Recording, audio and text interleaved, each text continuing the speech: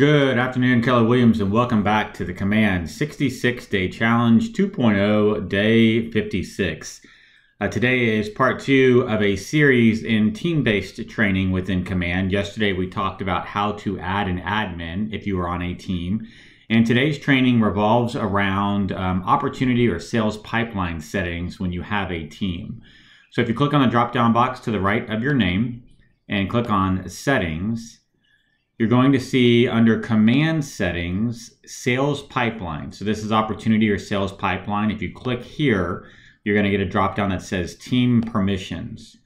So Team Permissions basically is whether or not agents on your team can create a private opportunity within the Market Center. So it defaults to yes. I don't know that I would have my team set up this way, and it's not because I think anyone on my team is trying to hide anything from me, especially since it's my wife. It's more because I think accidentally someone on your team, if you have this set up, may create an opportunity within their name and not on the team.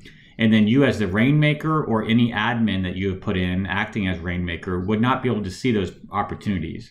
So I would make sure that this gets defaulted to no. In my world, I want the Rainmaker, myself, or whoever that Rainmaker is, to be able to see all of the opportunities that are happening on the team.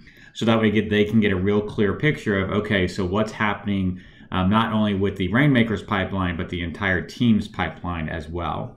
Now you do have the ability, to come down here and you could select agents and say, I only want to enable the following team members to create private opportunities, and then you could choose who you wanted to do there.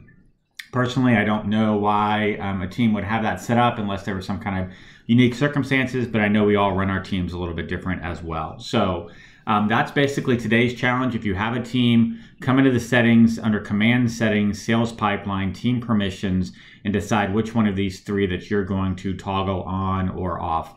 Again, my recommendation, just so it is clean for the Rainmaker to be able to see all opportunities, is to create no team members can create private opportunities within the Market Center.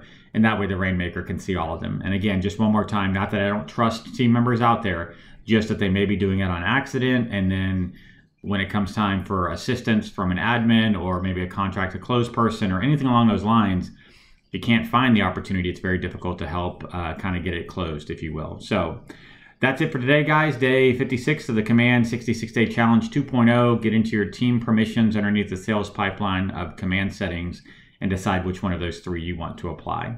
Hope everyone had a fantastic weekend and is gearing up for a great week. And as always, I'll look forward to speaking with you tomorrow.